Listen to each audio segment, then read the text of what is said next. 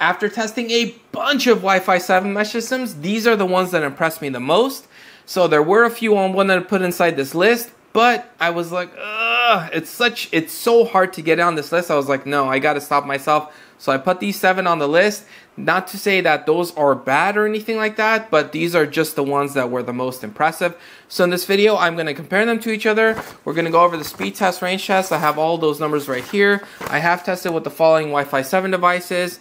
And if you also happen to have other Wi-Fi 7 devices like the iPhone 16 Pro Max or the Pixel 10 Pro XL, these can't go quite as fast as these two. That's why I like to test with these devices. And I've done a separate video on those recently, actually, so I'll link that down below. I'll also link the product links below, and I've also done individual reviews on each one of these, so I'll link those down below. But I have retested some of these just because it's been a while. I had tested with other devices. I'm like, let me just even out the playing field, update the firmwares and everything like that, retest, so we're golden. Now, in terms of mesh systems, I wanted to mention that sometimes when I go to relatives' house or friend's house, I kind of have this habit of testing their Wi-Fi speeds, and then I always ask them, like, what speeds are you paying for?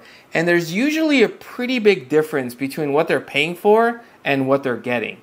And so I kind of talk to them about mesh systems. I'm like, you could really improve your speeds. And it's like, oh yeah, sometimes it lags here, this camera takes too long to load, or once in a while Netflix is lagging. I'm like, and basically, long story short, after I kind of help them with the mesh system, they're really genuinely very really, I could have gone these speeds this whole time. I'm like, yeah, like I didn't know at one point either, and when I learned about it, I was genuinely like, wow.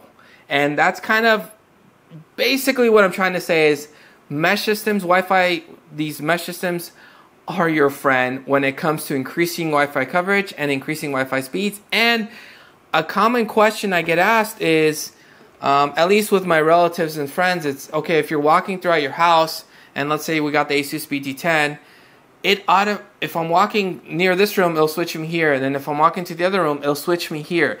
And I don't need to connect to a different SSID, a different Wi-Fi name, or anything like that. And assuming your internet speeds are fast enough, there's really going to be no lag when you're switching. In fact, you're probably not going to even notice that you switched over to the other one.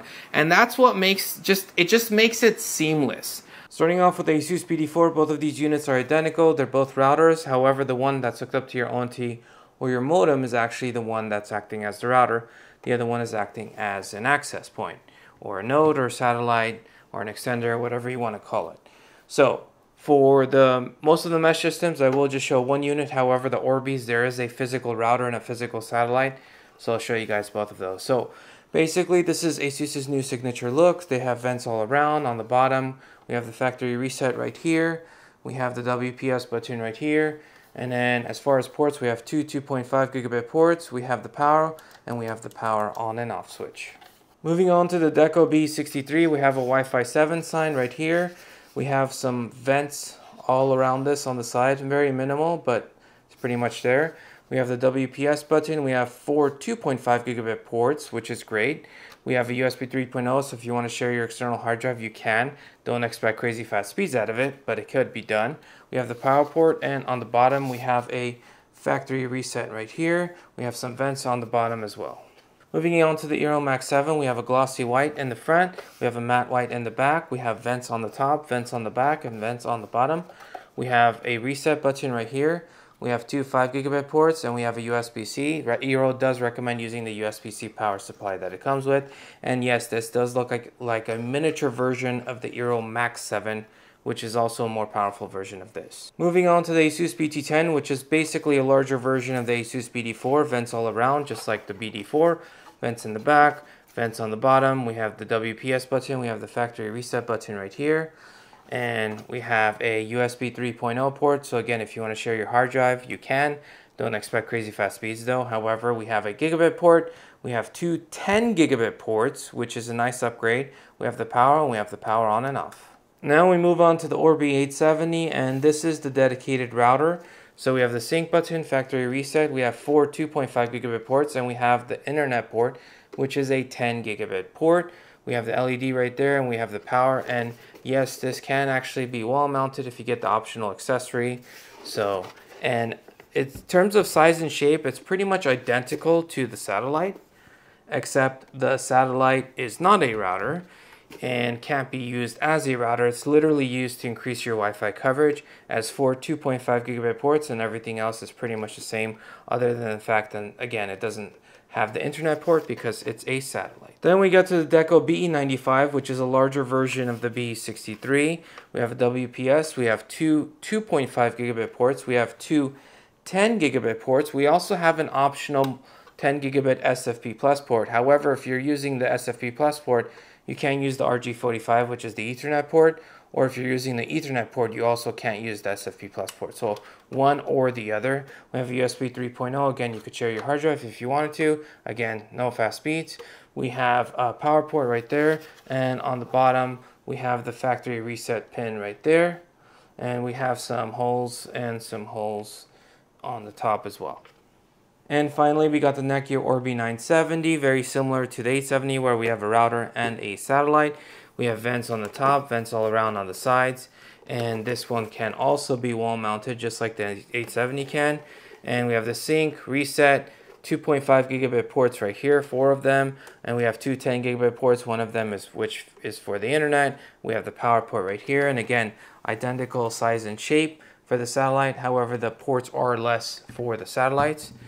We have the sync, reset, two 2.5 gigabit ports, and we have a 10 gigabit port, which is fantastic because there is no drop in speeds right there.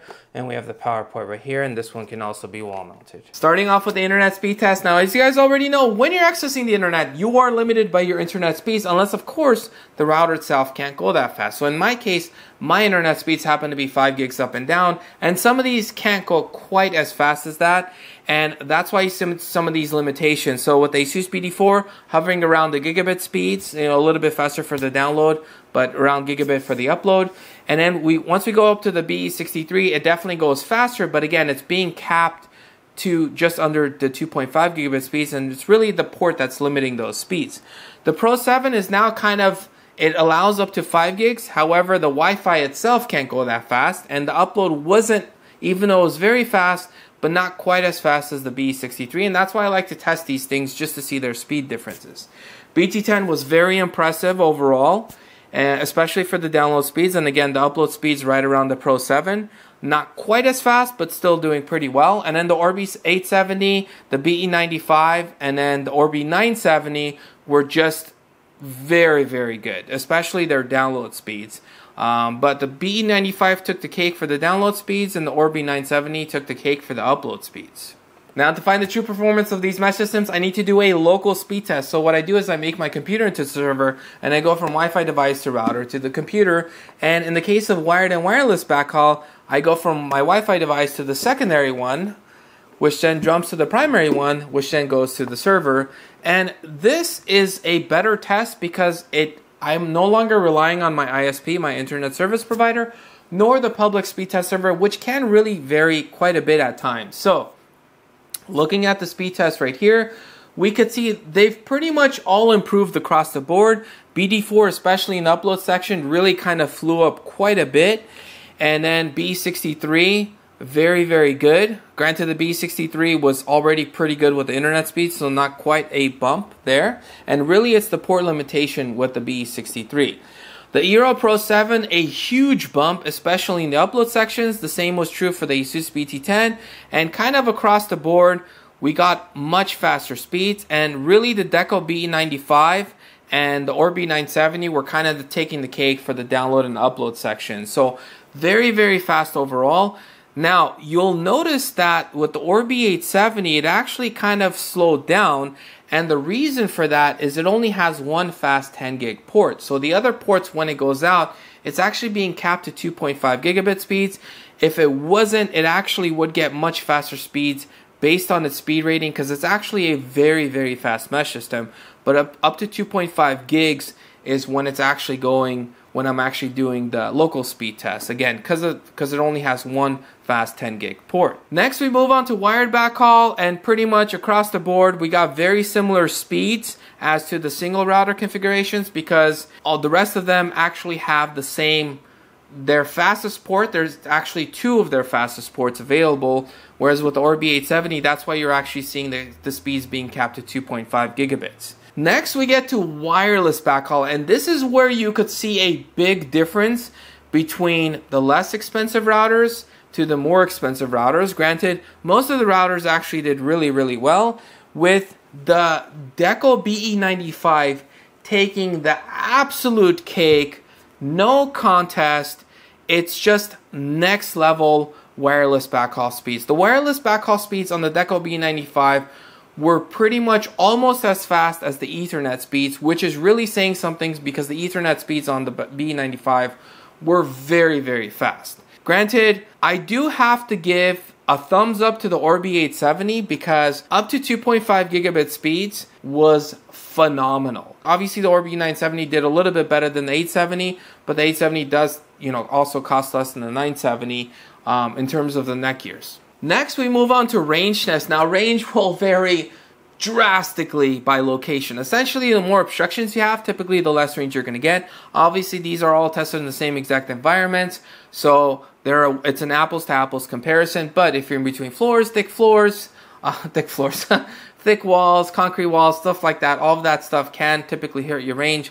I happen to be more of an open area, so I typically get more range now than I used to in the past.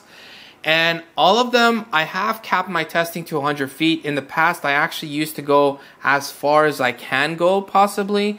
But now I started capping my speeds to 100 feet. So some of these, in fact, all of these, in my case, can actually exceed 100 feet. Now, looking at the results, we could see that they are all pretty much kind of dropping, some dropping more than the others, and really kind of depends on what speeds they're starting at. Obviously, when they start at much faster speeds, they usually tend to drop more, but all doing pretty well. Then we get to the 50 feet, some of them are still flying. So the more expensive ones are kind of flying, but one thing you'll start to notice is that the ASUS BT10 is really, really, really doing well for its price. I mean, considering its price, it's actually doing exceptionally well. And even at 100 feet, the fact that it's actually getting above gigabit speeds for the download, not for the upload, but for the download, is incredibly impressive. But the fastest download speed at 100 feet, in my case, was the Deco BE95, and that definitely took the cake for the download speeds. But some of the other ones weren't too far behind. So really kind of just looking at the chart, most of these did fairly well. Time to pick our winners, and even though it is a tough decision, all of these are fantastic in their own ways. I'm going to say that the ASUS BT10 happens to be the winner because of price per performance. You're getting insane speeds, wired wireless backhaul, very, very good. Range test, very, very good. Overall, you got the 210 gig ports. Overall, as a package, hard to beat this thing. Now, my personal favorite happens to be the ORBI 970, just because I kind of brought it down to the point that I just like the fact that it has one main SSID that everything just connects to and everything's just fast. So the OnePlus 13 connects to it, very fast. Laptops, tablets, everything that connects to it just kind of works as fast as the device itself can work. And I just like that about the ORBI 970. It also depends on your specific situation. So I'll just give you guys a quick summary. BD4, very good, up to 2.5 gigabit speeds, but me personally, I would recommend it up to gigabit speeds just because the Wi-Fi is kind of lacking, and I wouldn't get it for wireless backhaul. So I would get this for up to gigabit speeds, for up to wired backhaul, but I also like the fact that it has two 2.5 gigabit ports, so if you're running mostly Ethernet connected devices, for the price, it's really, really hard to beat. So if you're running mostly Ethernet up to 2.5, I would get this with some occasional Wi-Fi. But wireless backhaul, not great. Wired backhaul, really good. Deco B63, fantastic for up to 2.5 gigabit speeds. Wired wireless backhaul, range test, just an overall really, really good package. So almost second in line to the BT10, honestly, just because of what you're getting. And especially, I say that because sometimes it goes on sale and man, some of those prices are, wow, just impressive. eero Pro 7, if you want a very simplified interface, it just kind of works. Again, one main SSID. And by the way, when I say that, they all have guest SSIDs, and some of them have an Internet of Things SSID as well. But if you want multiple SSIDs and options and everything like that, again, ASUS is for that. Overall winner, I already mentioned that. ORBI 870. Wireless backhaul on this is insanely good, and again, very simple, just like the ORBI 970. Everything just connects to it, and it's just really, really fast. And I really love that about the ORBI 870. And again, wireless backhaul on this, phenomenal. Deco B95 is kind of the performance king. And ORBI 970, again, one SSID, very, very fast in most cases. In some cases, not as fast as the Deco, but I don't know, something about this ORBI that I really, really like. Let me know what you guys think in the comment sections below, and did you guys enjoy this video? If you guys did, share, subscribe, really appreciate it. Really appreciate all the support. Like the video if you guys don't mind. Thank you guys for watching, and I'll catch you guys in the next one.